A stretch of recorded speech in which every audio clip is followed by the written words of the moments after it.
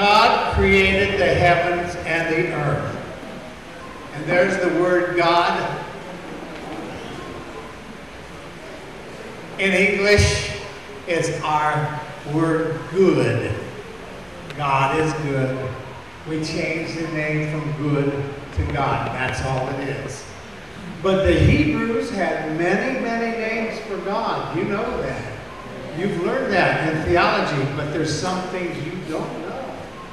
I'm sure you don't, because I didn't know these things. The word for God here is Elohim. And that's plural. It doesn't mean many gods, but Christian theology teaches it means, oh, God is Trinity, Father, Son, Holy Spirit, right? Is that what you learned? Yeah. Yeah, Father, Son, Holy Spirit. Well, the Jews didn't know that. The Jews didn't understand that. So to him, this plural, Elohim, it meant all of the spirits, the angels, God, El Elyon, God above all gods. You know the rest of them.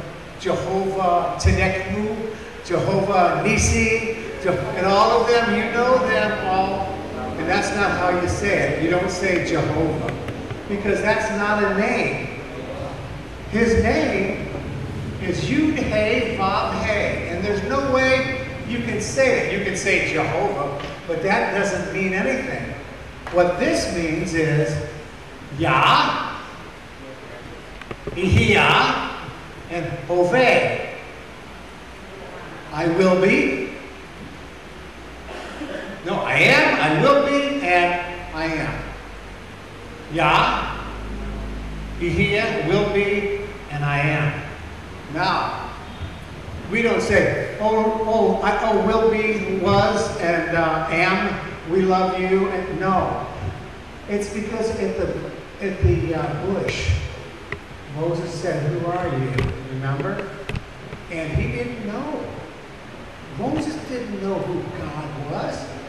And many of the Old Testament people didn't know who God was either. But the Elohim, that included the angels and the fallen angels. It included Satan. Remember the book of Job?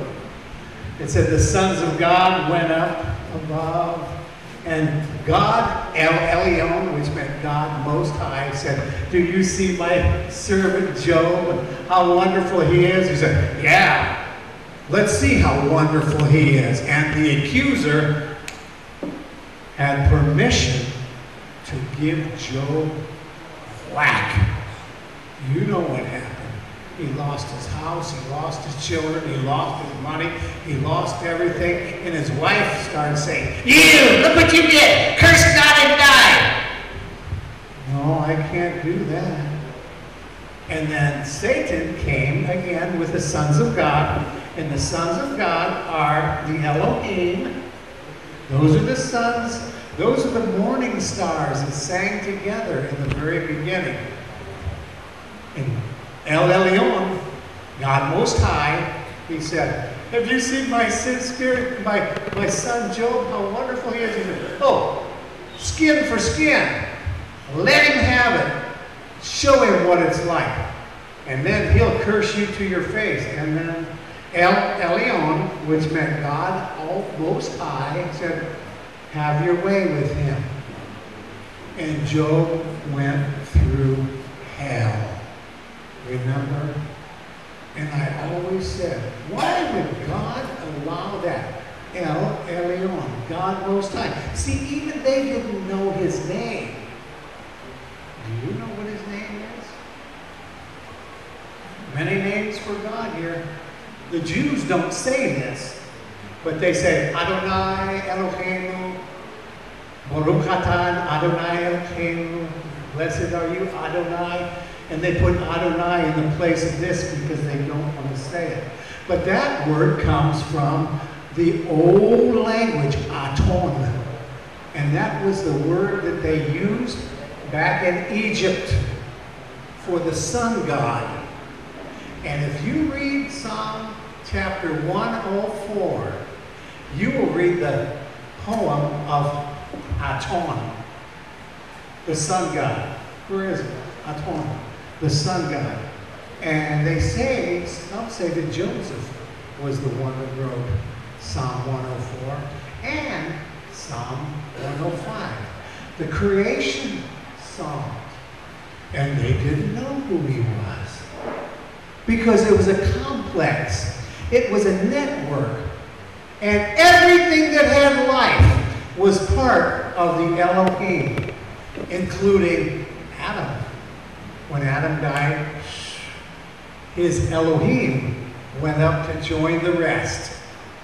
And what about an animal that had a spirit? No, an animal soul goes down. We read that in the Psalms, or in Ecclesiastes. But everything that had life and that had sentient life, which means they could understand things, were part of the Elohim, including the first Adam who failed. And so they didn't know who God was, and in fact, they had many names for him at that time. And you read and open it up now, Psalm 82. I'm going to show you the Rosetta Stone of the Old Testament. You know what the Rosetta Stone is?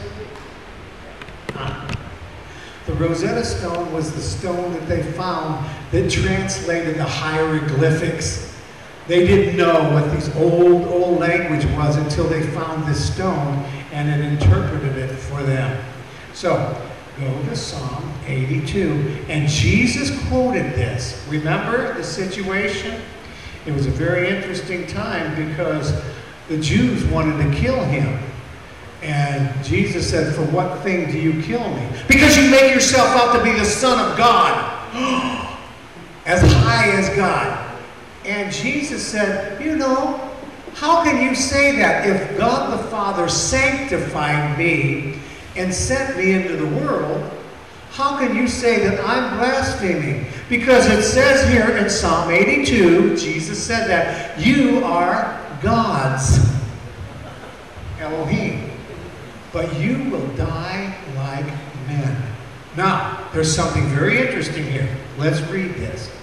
Psalm 82. God, Elohim, stands in the congregation of the mighty and judges the gods. El. This one judges the gods. So it's confusing already. And then the psalmist says, "How long will you judge unjustly and show partiality to the wicked?" And go down there to verse 6. It said, "I said," who's I? Who said I? God Most High. He said, "You are gods, and all of you are children of El Elyon, God Most High. But you shall die like men and fall like one of the princes. O God, Elohim, judge the earth, and you will inherit all nations."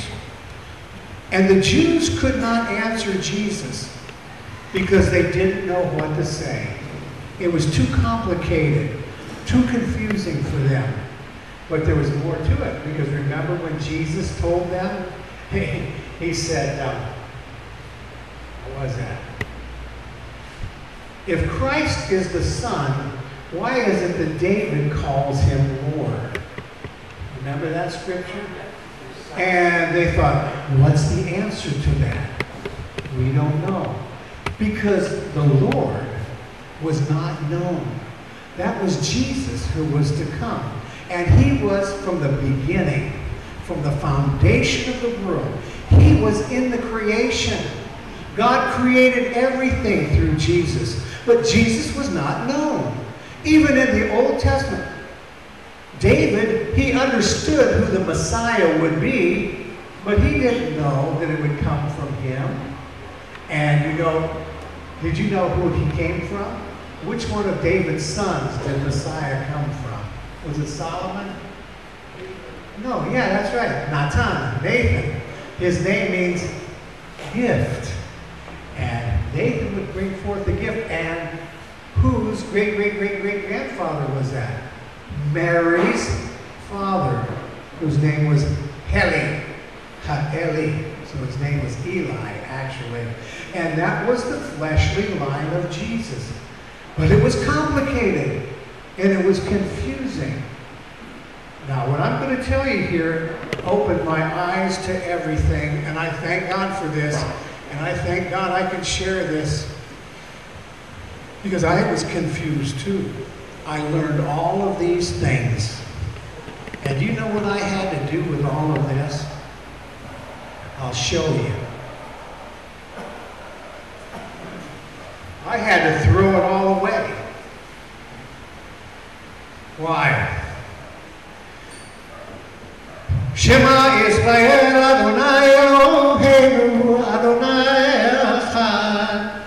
Listen, O Israel, the Lord our God, the Lord is one. And you'll worship the Lord your God. And the Jews said to me, Peter, don't you know that God is one? But their idea of one was somebody out there all alone, and you couldn't touch him. But my idea of one is what Jesus said in John 17. We are one together. Husband and wife, they are one. B'yachad, in one. Oh, so the mystery is starting to be answered. And Philip said, show us the Father then. And because Jesus spoke about the Father again and again and again. Show him to us and we will believe it. And Jesus smiled and said, have I been with you these 3.5 years? And Philip, don't you know me? If you've seen me, you've seen the Father. So, all those names turn into one name. Father. Ba ba ba ba ba ba ba ba ba ba. That's Hebrew. Chinese. Ba ba ba ba ba ba ba ba. It's easier to say ba ba ba ba ba than Father, Father, Father, Father, Father, Father, Father. Ba ba ba ba ba ba ba. Abba, Abba, Abba, Abba, Abba, Abba. My Father. Avi, Avi, Avi, Avi, Avi, Avi. Holy Father. And all of that disappears now. In the day of the disciples, it did not disappear. But here's what happened. Jesus died on the cross. He descended into hell. He took the keys away from the devil. And he rose from the dead. And when he ascended on high, he threw Satan out of heaven. We read that in Revelation, and we see Jesus saying that too. Threw him out, and the Revelation says, woe, woe, woe, you inhabitants of the earth, for Satan has come down to you. And that's us. He knows his time is short. But he's no longer in heaven. That's why we have a new heaven. We also have a new earth, but we haven't been there yet. That's where Jesus took his blood to the altar. And that's paradise. But there it is.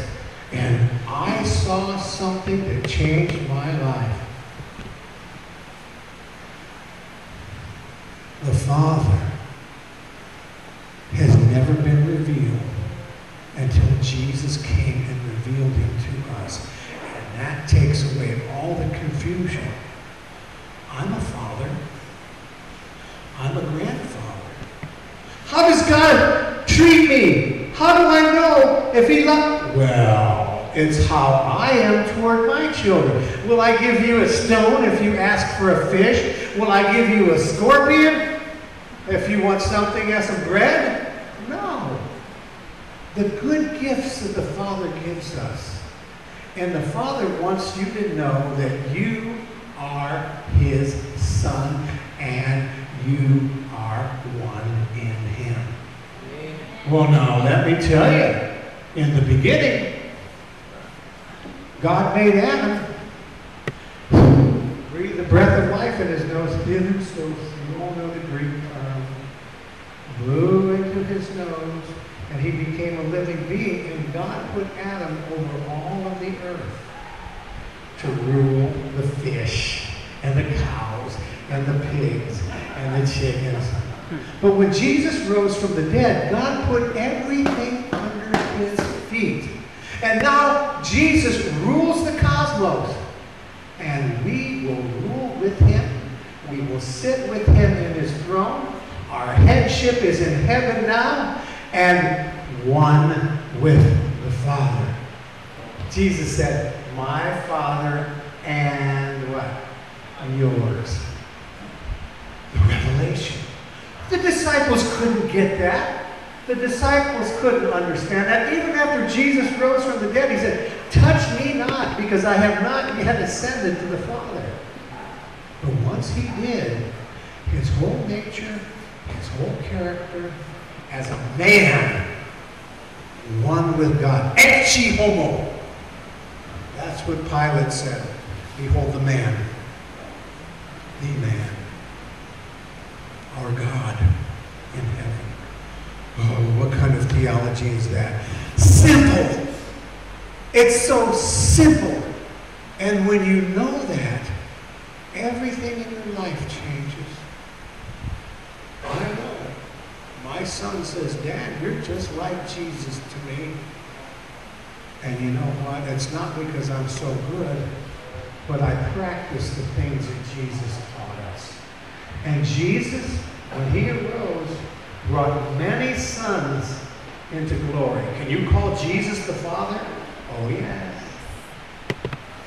Isaiah chapter 54. Born unto, what's the child is born? Unto us a son is given. Unto us a son is given. And the government shall be upon his shoulder. And his name shall be called Wonderful, Counselor, the Mighty God,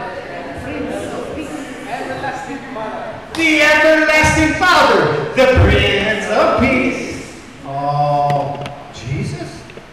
Not just Jesus, me too. Oh! And the Jews picked up stones to throw at him, and they'll pick up stones to throw at you. How dare you! The church told me I couldn't touch the glory of God.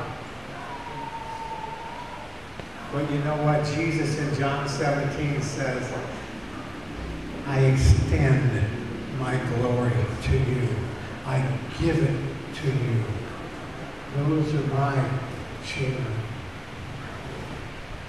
Glory to God. His name is the Father. And you know what else? In the Old Testament it was the Elohim. But the Elohim is no more. What do they call the Elohim today? I love this. It's called the body of Christ. And that's you and me. It's simple. The body of Christ, the Father. How easy can it be? Now, with this, there's no complication. With this, there's no going back to the Old Testament and think, oh, God's going to strike me dead. There's no confusion. Remember in Chronicles and in 2 Samuel, when it said Satan told David to number the people, remember that? And then in 2 Chronicles it said the Lord did, or vice versa. I'll tell you what it was right now. But he didn't know God from the devil. Nobody did. And it was right here. Okay. God numbering the people. 2 Samuel 24:1. Satan numbering the people. 1 Chronicles 21:1. What was it? Was it God or Satan? Well, it was the Elohim. And in the Elohim was Satan. And even today, people are tricked by this. And the Jews are under the administration of this Elohim. And it's not a good administration. Paul calls it the administration of death. And this is the administration of life, eternal holiness. So, you know, I was in China and trying to tell people about my religion and God the Father. I had a class of seniors, and I went to the teacher's lounge, and I took my coffee, and it was very cold. And the bell rang, ring, and I went with the other teachers. They all spoke English because it was the English department of the university. And I sat down, and as soon as I sat down to drink my coffee, this girl, teacher in the back, just like a witch. I know about you Christians, just like a demon. A witch, I thought, sounded like a witch. I know everything about you Christians and your religion and your history. And somebody else said, yeah, you're a hypocrite because you don't go to church. And I said, and you're a fool because there's no church in China to go to. I can have church in my house or whatever. And I was upset. I was really angry. And I said to her, okay, I was older than those other teachers. Not much. But I said, I'll tell you, I'll believe you if you do one thing for me. I got real quiet.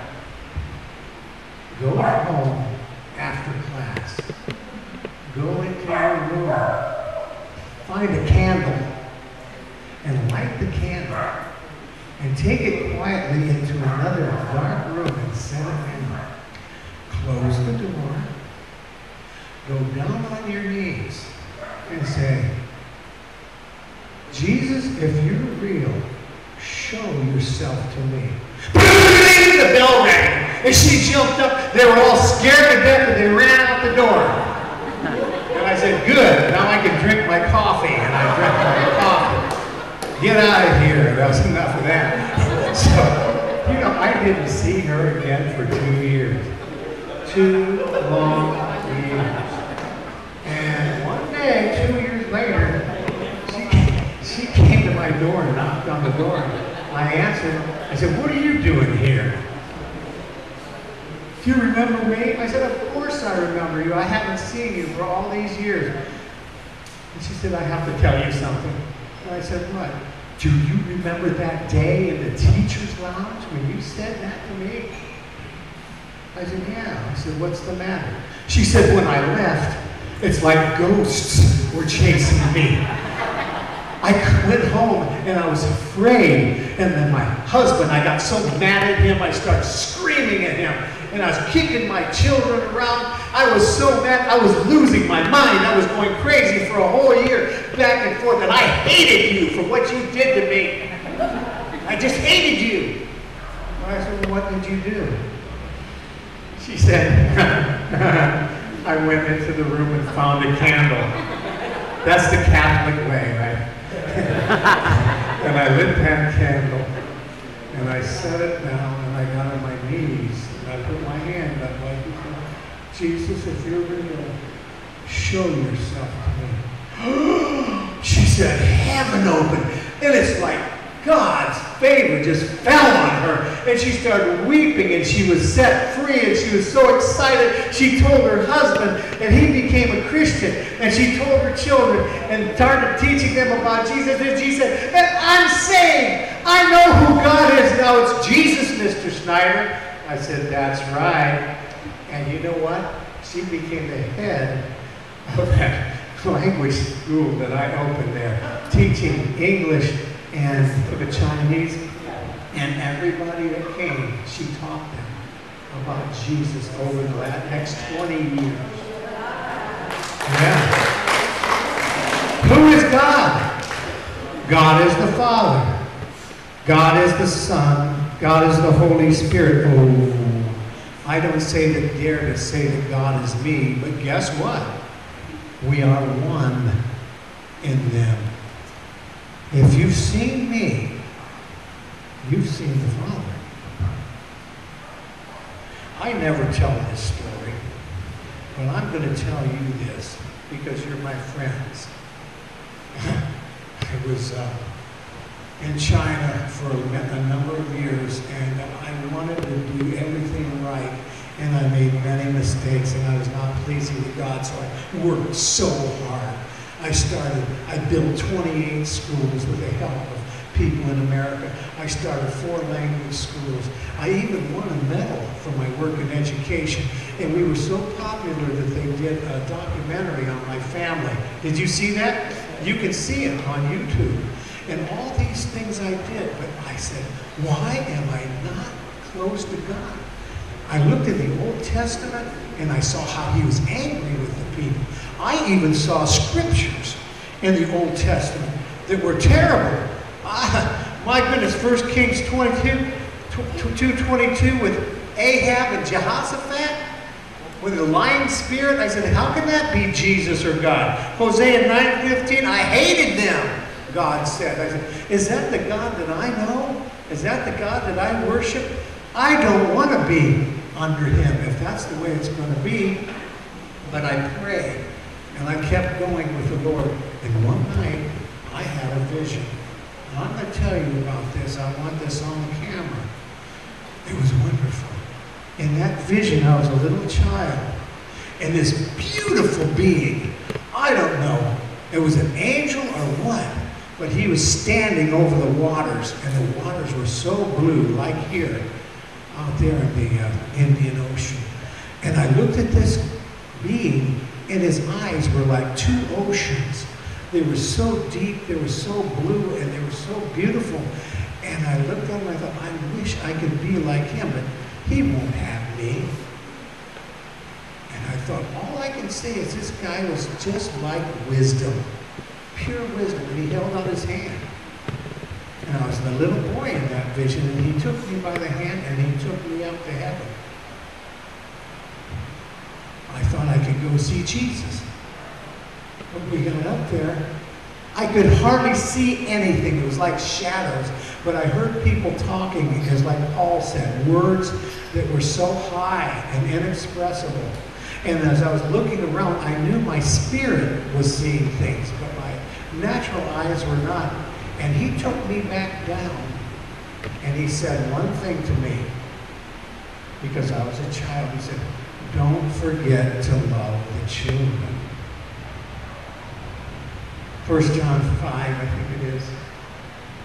And so I came back and I was just in love with everyone because they were all children to me. And I thought, this was the most wonderful thing in the world. And somebody came and gave me a book. Peter, you have to read this book. I said, well, what is it? I don't know, but God sent me all the way to China to give you this book. And I said, okay, you take care of the group today. And I started reading it of a guy who this beautiful being took up to heaven because they were going to go see Jesus. And they got up there, and there was nobody on the throne. And he looked at that beautiful angel that was full of love and wisdom. And the angel disappeared just like that. And he said, oh my, that was Jesus. I was with him all along, and I didn't know it. Like the 2 men on the road to Emmaus were with him and never even knew it. Like Mary, if you've taken my master, tell me where he is. Mary, Rabboni. And I thought, I saw Jesus. And I dropped that book, and I just started praying. I said, Lord Jesus, let me see you again, please, because I didn't know who it was. I didn't know I'd been with Jesus. I said, show me again. Nothing. And I was just crying because I didn't recognize who it was. And I walked into the house, and there was this dirty mirror in China, so many things like that. And it was cracked. As I walked by the mirror, I saw my eyes. And I saw Jesus here through my eyes, blue eyes. And he said, I have never left you. I've always been in you. I will never leave you or forsake you. And his eyes are the same as your eyes, and your eyes, and your eyes, because he lives in you.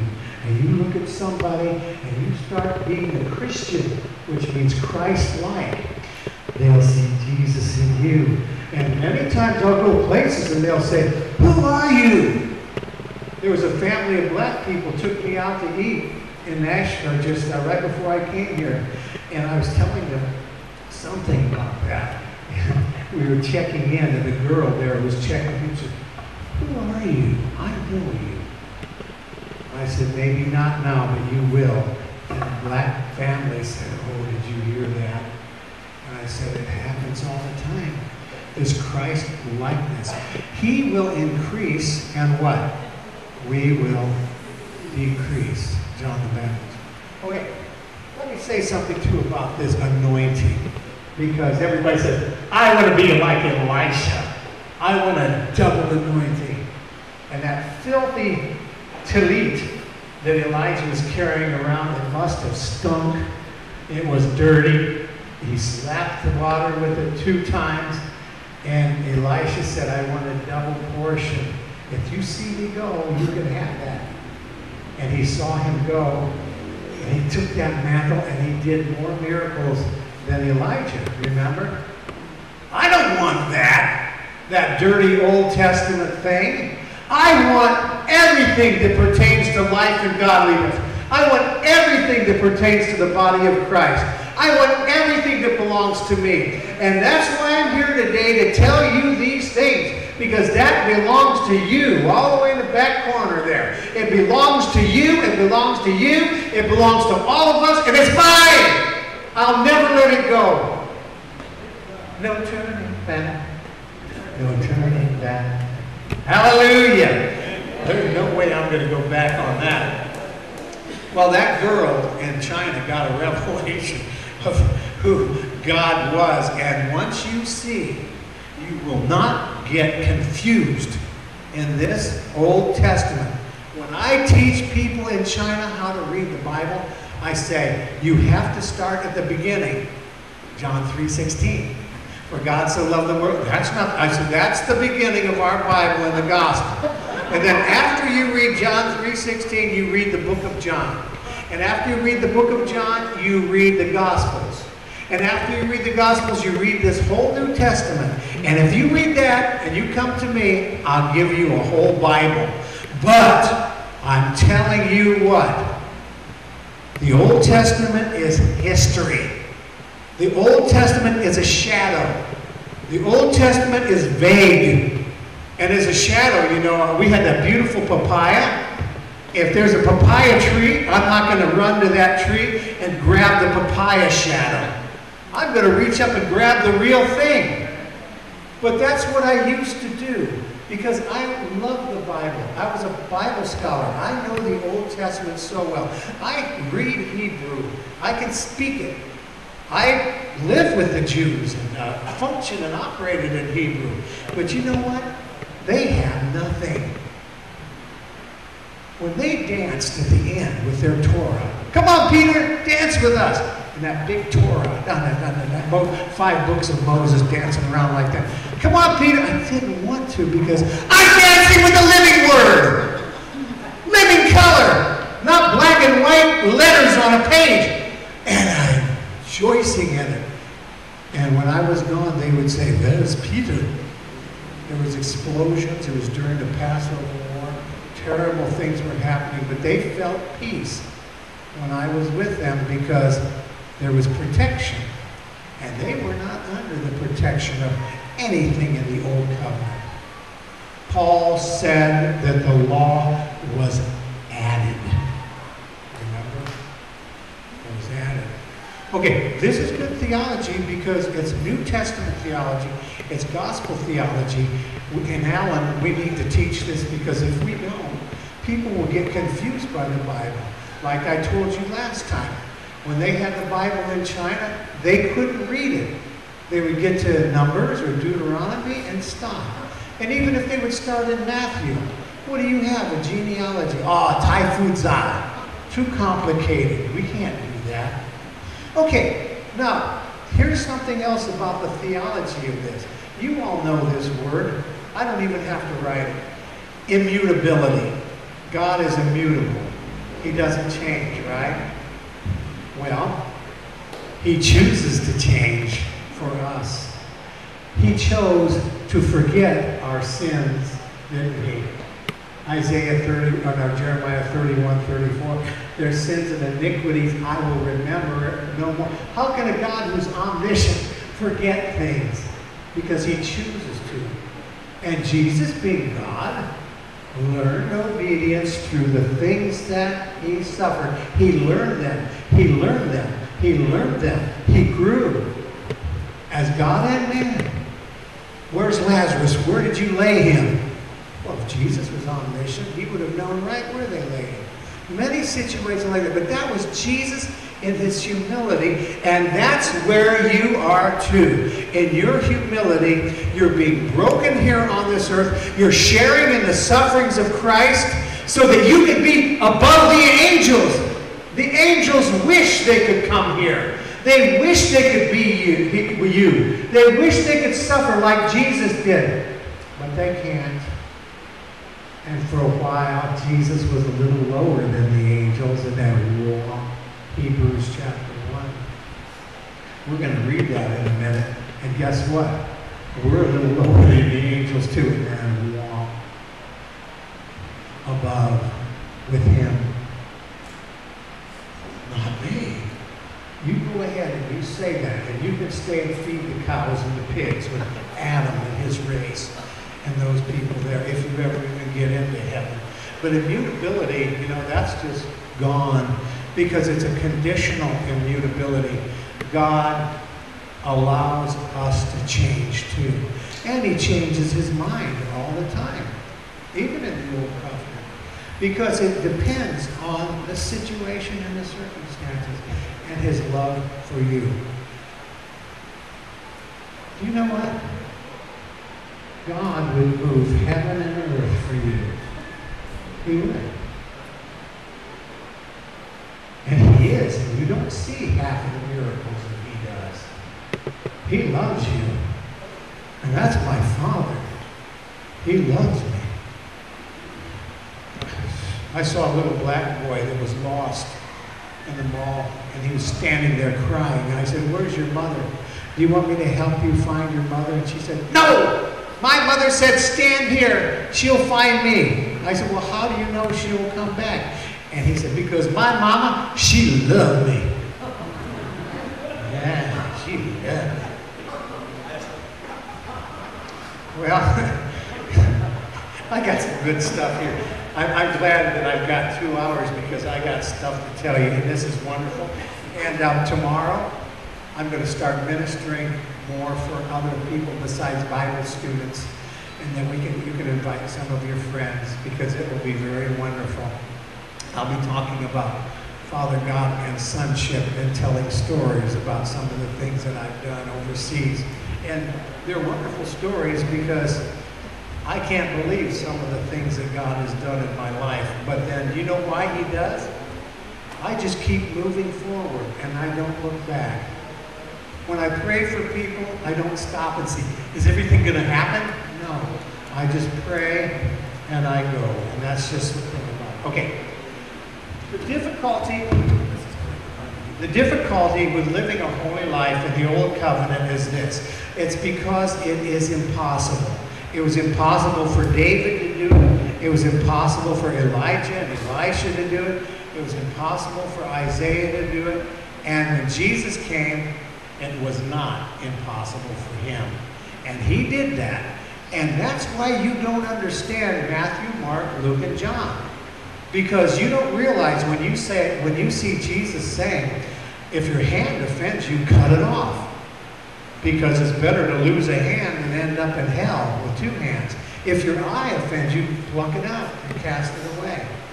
Because it's better than if eye offend you than end up in hell. And if your foot, how many people do you see jumping around like this? With 1 hand, 1 foot, and 1 eye. No, because it's impossible, and that's why Jesus spoke that way. And the Jews said, this is impossible. And yes, it was, but not for him. So many of the things that Jesus spoke about in Matthew, Mark, Luke, and John, these 4 Gospels, they don't apply to us, some of them, because they can't. Because we can't fulfill these things. But we look at Jesus in thanksgiving and say, thank you. Thank you that you fulfilled the law for me, and the law has become our friend. The law is I was afraid of the things of the law. My goodness. I was afraid God would strike me down. But you know what? When I learned about God the Father, I was in my worst place. I had sinned. And I thought, I'm no more fit to be a missionary anymore. I want to go home. And some old lady said, yeah, you should go home. And I said, okay, I'm going to go home. And I said, no! I remember the promises that God gave me. And then I heard a preacher. He said, God's not mad at you. He's not even in a bad mood. Because Jesus took all my sin, past, present, and future. My theology wouldn't let me accept that. He paid for my future sins too. He better, because he's not going to die on the cross 2 times. Not for you or not for me. As much as he loves you, he won't. And I'm not going to be like some of these Catholic Filipinos who will put myself on a cross and try to die and see if that will work. Because it won't work. So remember, death, resurrection, ascension, Jesus casting Satan out of the heavens to earth. Now there's a new heaven, no accuser. And there's a new earth too. This is the old earth, and this is the old heavens that we're living in right now. And one day these will be dissolved, and there will be no more of that. But woe, woe, woe to the inhabitants of the earth. The devil has come down to you, and he has great wrath. And I was afraid until I learned who I was. I'm not afraid anymore. In Haiti, the voodoo scared me every day because I thought, they're going to kill me. And they tried to kill me. They circled my house, tried to kill us one night, screaming and shooting guns, and they told me that they were going to come and kill us. But then when they got around the house, I grabbed the baby and ran downstairs, and my wife was running downstairs, and we got down there, we got outside, and I was shaking like this, and I didn't know what to do, and the little baby was going, and she was laughing so hard, and then my wife started laughing, and I said, what's wrong here? And then I started laughing real hard, and somebody let out a scream, and they all screamed and ran away. They had seen an angel. I heard about that, and then the next day I thought, wow, wouldn't it be something if I could see that angel? And I did. It's just like a flash. It was like in that flash, I saw this gigantic being with a sword that turned 2 ways and eyes of fire, and I fell backwards shaking. But that's just an angel. John fell at the angel's feet like a dead man, and he said, get up. Don't worship me. 2 times John did that. Worship God. I am one of your brethren. He was just a glorified saint. Spirits of just men made perfect. Aren't they all ministering spirits? Yeah, we're going to read that in Hebrews in just a minute here. Okay, I'm glad I've got more time today. Okay, let me see here.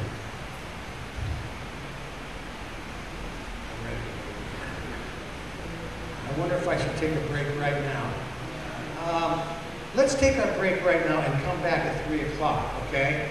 Because I might need to go a little bit longer today. Break.